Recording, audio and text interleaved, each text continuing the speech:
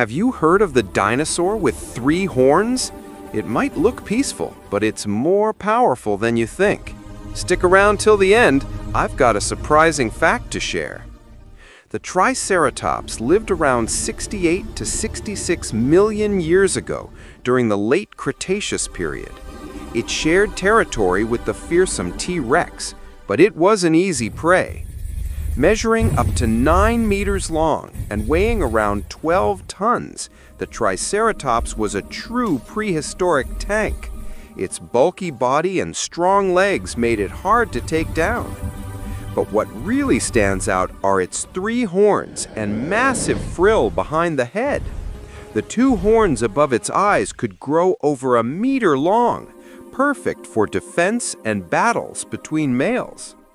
That bony frill, it wasn't just for show. It protected the neck and may have helped attract mates or intimidate rivals. Some fossils even show battle scars. This dino didn't back down from a fight. Despite its fierce look, the Triceratops was a plant eater. It used its sharp beak to slice through vegetation and had hundreds of teeth designed to grind tough plants. Now here's the cool part.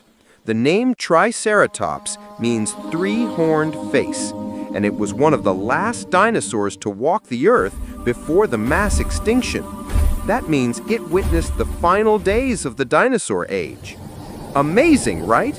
A peaceful giant, strong and resilient, that stood its ground against predators and survived until the very end. If you enjoyed this story, hit like, subscribe, and join me for more epic journeys through prehistory. See you in the next video.